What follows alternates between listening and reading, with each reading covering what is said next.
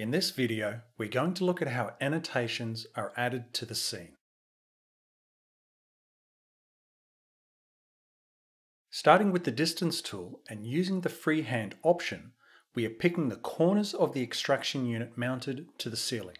When picking the points, you need to be careful that you're picking the points that represent the unit and not nearby points which are in the background like the ceiling rafters.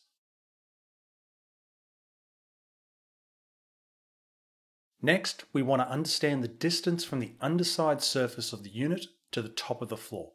With the distance tool still running and using the surface option, this will allow us to pick the underside surface. Next, we want the distance to be perpendicular with the floor, in other words, vertical. To do this, we use the ortho option with the Z direction locked on.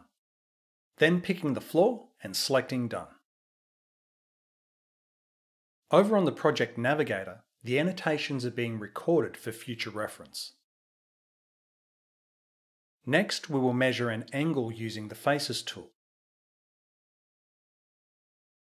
Selecting the floor and then the wall shows us that the wall is at 90 degrees to the floor.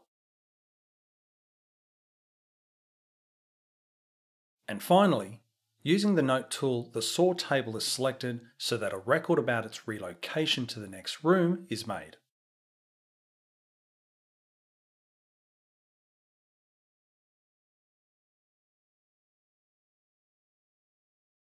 An image can also be added to the note if required.